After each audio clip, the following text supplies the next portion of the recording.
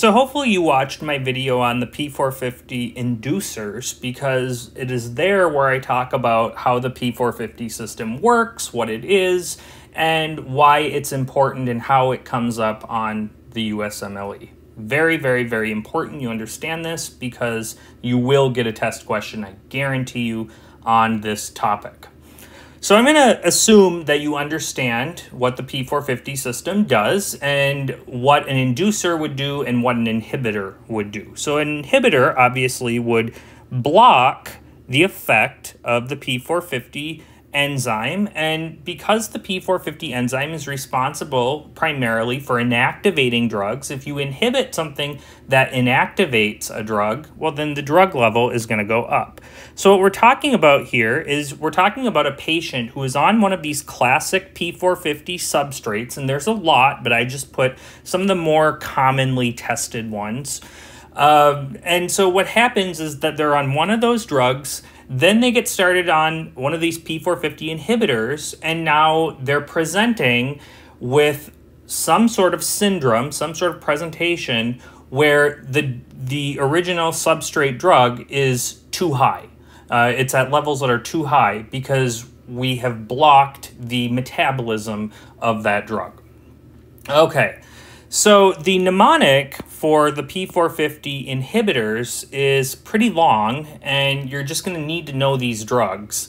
The mnemonic is helpful, but as I kind of told you in the inducer talk, there are overlaps as far as the letters in these mnemonics. So you're just going to have to remember the drugs. The mnemonic will help you, but it's not going to be enough. You're going to need to know these drugs too.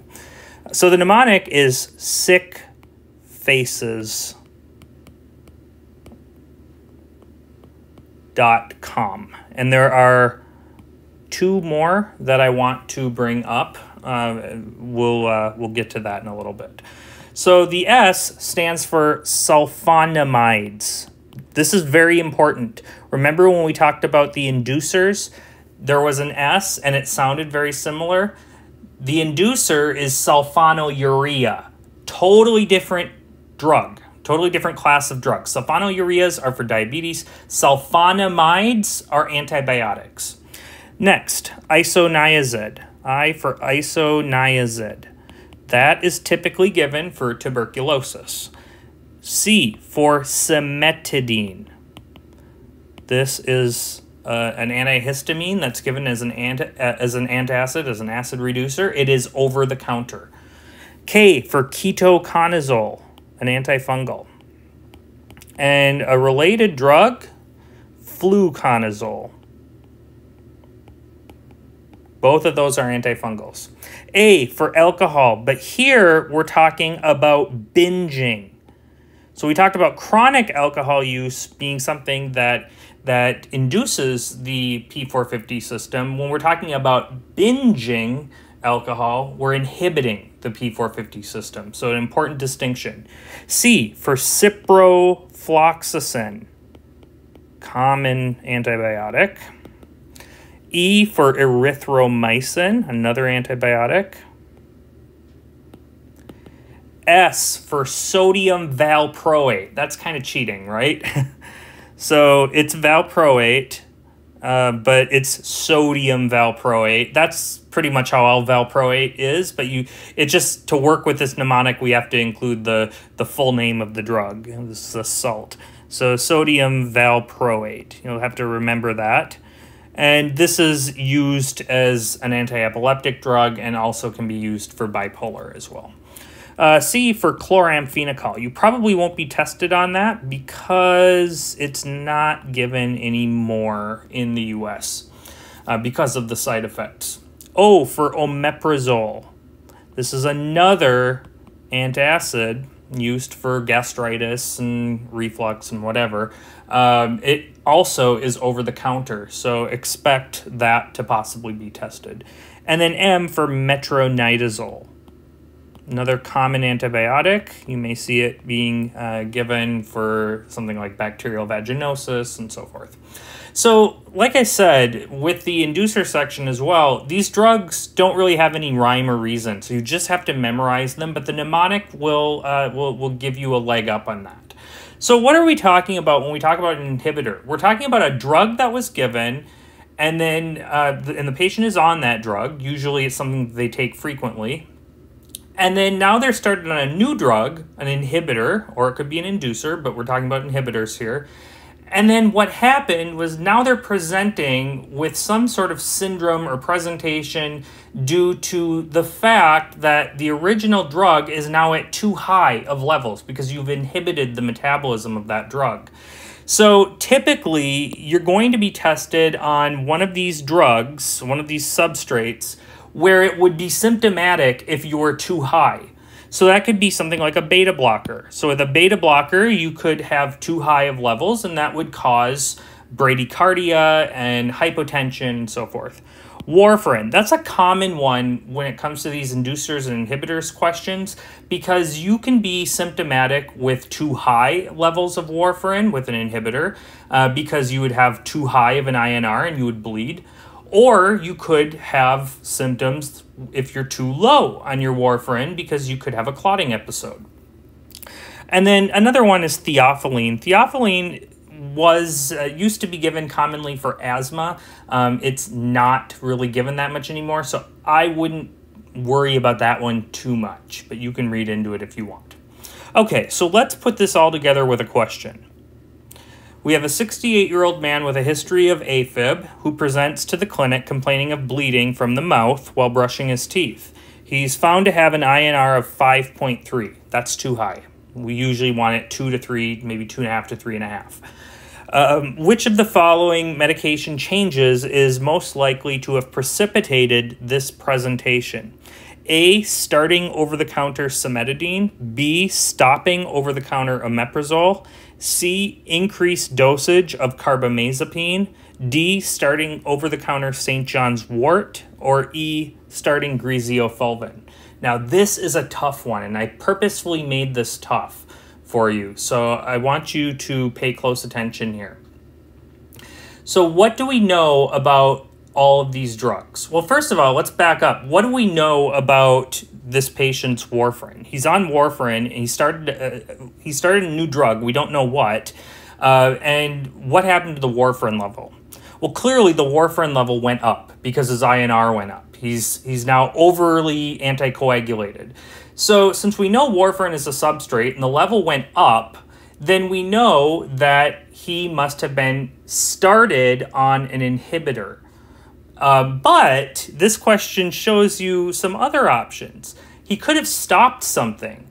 So he could have started an inhibitor, but he could have also stopped an inducer. So, you know, this is why it's important to know your inhibitors and inducers. So we know that he either started an inhibitor or he stopped an inducer.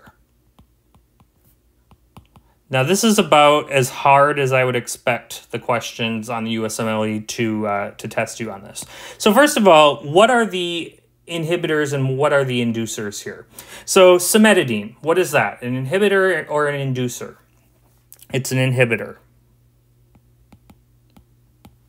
Omeprazole, inhibitor or inducer?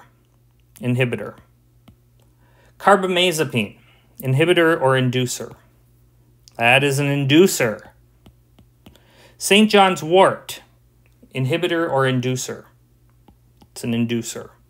Griseofulvin, inhibitor or inducer? That's an inducer. Okay, so either started an inhibitor or stopped an inducer. So as we see with A, well, he started an inhibitor. So that works, right? So we'll keep that. B, he stopped an inhibitor. That can't be right. C, he increased, or we could say started, an inducer. So that can't be right. D, he started an inducer. That can't be right. And E, he started an inducer. That can't be right either. All four of these, B, C, D, and E, would actually cause a decreased level of warfarin, and so his INR would go down. So if the question maybe was different, if it was he presents with an INR of 1.2, which is too low, and he had a clotting episode or something, well then B, C, D, or E could be one of your right answers, but certainly the other ones would be different. So this is probably the hardest that I would expect the USMLE to throw this at you.